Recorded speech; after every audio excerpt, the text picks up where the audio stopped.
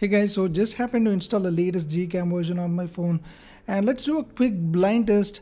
One is taken from my stock camera, the other one is the Gcam version. Just try and guess which one is which, and I'm sure by now you have an idea. It's really embarrassing because it's more obvious than I expected.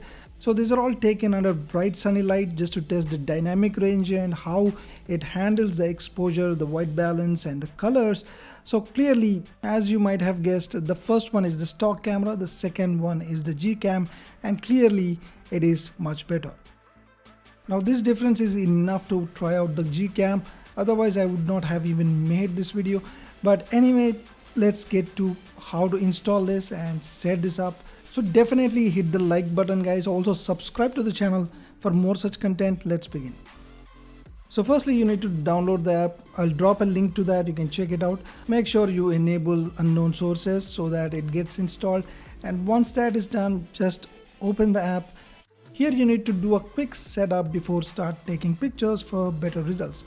So head over to the settings, more settings, and on top of this, go into the first option, the configs, and here I personally chose the Pixel 6 interface and the model, but more importantly, you need to make sure that this particular section is set up right. Now you need to change these values based on your model and what kind of support you have for the camera to API. So here at the bottom, all the settings have been listed, but I'll leave a screenshot here and you need to change these values as per your model. Now you need to find out what kind of camera to API level or support your device has. So install this app, and as you can see, mine has the level 3 support. So these settings will apply, and I'll go into this section and I'll change these values as per those settings prescribed. So now you're pretty much set up and start exploring the Gcam, but it is not perfect. There are a few things that are broken.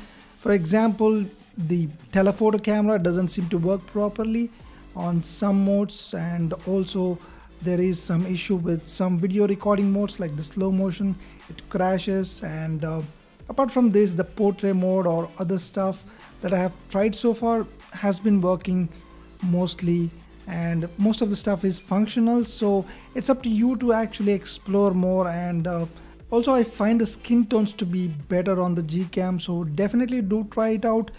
Also definitely like this video guys, subscribe to the channel. Thanks for watching, I'll see you soon.